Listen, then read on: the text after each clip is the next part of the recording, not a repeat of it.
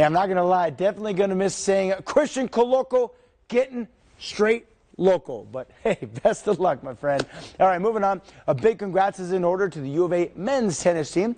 Coach Clancy Shields and the Wildcats took home their first ever Pac-12 championship. It is the first conference title since Arizona joined the Pac-10 back in 1978.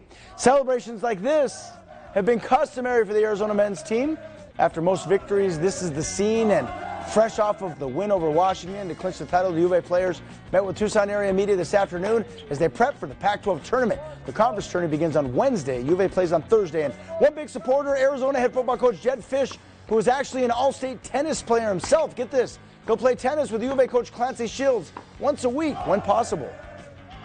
Jed and I, we've created a really cool relationship. If you'd have told me getting into this business that you would have a football coach that's invested in your program as Jed is, I would have just laughed. But that is just what is so special about Tucson and U of A is that every coach here texted me last night.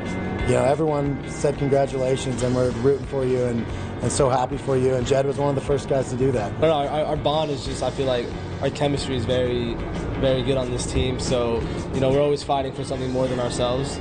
So I think with the experience from last year and being able to get some experience with the Sweet 16 and all that kind of stuff really helped us prepare for this moment here when we have another big match, just like clinching a Pac-12 title or something like that. So I think with that experience, obviously, is going to help us.